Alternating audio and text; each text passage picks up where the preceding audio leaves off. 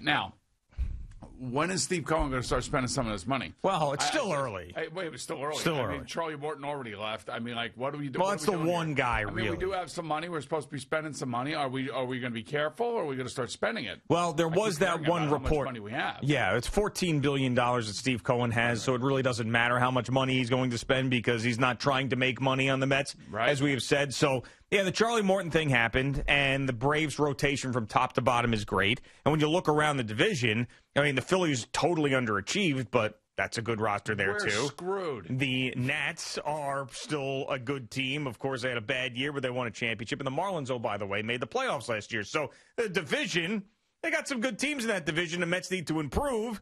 And there was that one ESPN report yesterday that said that the Mets, as we've been talking about, are doing a little pick two situation where they're going to pick two out of the big stars that are there, and two of them will be on the Mets. And those stars are George Springer. Good. JT Realmuto. Good. Francisco Lindor. Very good. Trevor Bauer. Those are the guys. 4 of them. Right. Those are the guys. Are you saying they're going to take 2 out of those pick 4? Two. A little pick two action. I want 4 of those guys. You're not going to get 4 out of the 4. What does it matter? It's not my money. It's I his understand, money. but I just don't believe that Sandy Alderson and Steve Cohen are going to get everybody available in this year.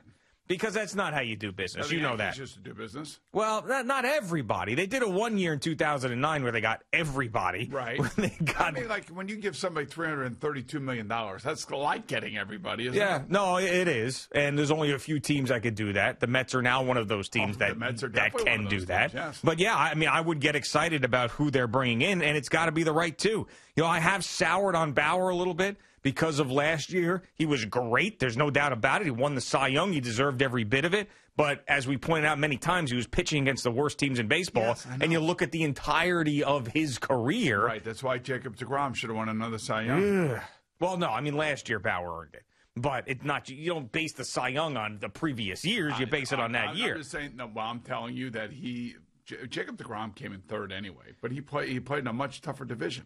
You think that's when this is all going to start happening, Jerry, or what do you think? When these free agents legitimately start signing? I know Charlie Morton signed yesterday. But I'm just like, when the big deals come, isn't it usually around Christmas time? They can be. It can be, and it was also that offseason a couple of years ago where guys didn't sign until the end of February. Right. So this might be one of those years because not a lot of guys are going to get a bunch of offers. I mean, the Mets may wait it out for a while to get a guy on a discount as opposed to just jumping in. Whoa. What? They may. With the discount nonsense. They may. I'm not worried about discounts. You know, don't overpay. Don't overpay if you want them to overpay for a guy. Don't overpay. Are you guys out of your mind? Can't overpay for a guy. No, you don't bid against yourself. Right. 100%. We're right about this. Are we talking about the new Mets or the old Mets? I'm talking about not bidding against yourself. Still want to do smart business, don't you? Are you talking about the new Mets or the old Mets? How do you think that .72, the hedge fund thing that Steve Cohen has been running, has been so successful? Yeah, because he does dumb business? No, he does smart business. No, he bought this business not to make money, but to write off Still taxes don't want to overpay. and things of that nature. But you know what? Let's get aggressive. Let's go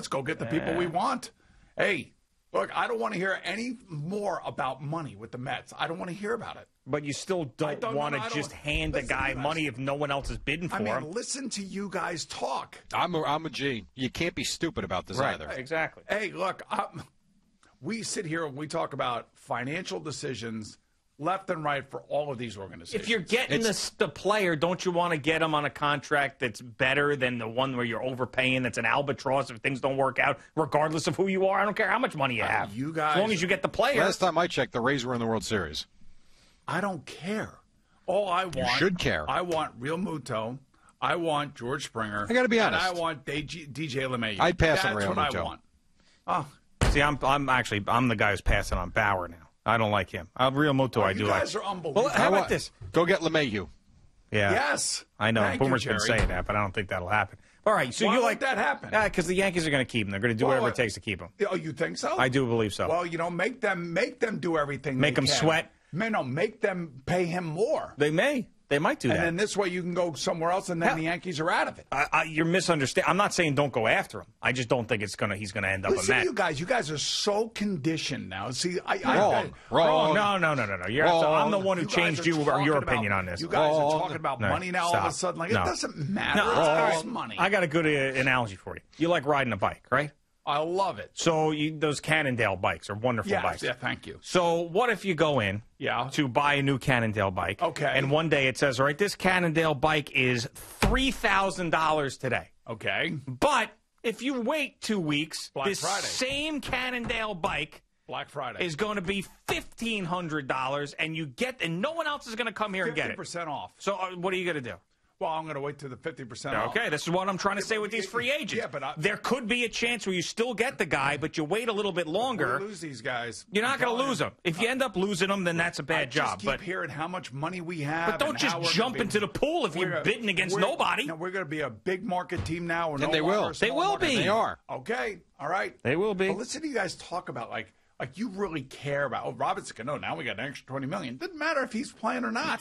That's a different argument. We have an extra $100 million. It's a totally different argument. What we're saying is sensible, and you're not being sensible. Oh, I'm just make sure they're here. That's all I'm telling you. Well, don't be sitting here telling me that we can't afford somebody. I never said the that. Detroit Tigers gave somebody 4 years. Hey, I never said that. Hey, all right. Let's relax, everybody. Saturday's game between Wisconsin we're the biggest game in town right now. We're? Yeah, the Mets. Okay. Gotcha. How are we not the biggest game in town? The we is still got it. We got to back off of that. Why do we have to back off? I don't know. That's always one of those things. With the we. I don't like the we. You do that with the Rangers. That's enough. Yeah. The we is, you're not a we. Especially since you've claimed to be a Yankee fan over the last 9 years. I am not a Yankee fan. How many times do I have to tell you that? Well, if Eddie was here, he'd play the clip. Yeah, I mean, I have. There are parts of the Yankees that I do admire and I respect. There is no question about that. The history, the legacy, I get all of that, and it's something that you come to appreciate when you live here because you get hit over the head with a sledgehammer. Sure. And you understand that. And but now we are the big boys in town. We still with the we. We're the players. We're the players. I'm telling you. Thank you for watching. Please like, comment, and subscribe. And don't forget to hit the red bell so you're notified when we have new content.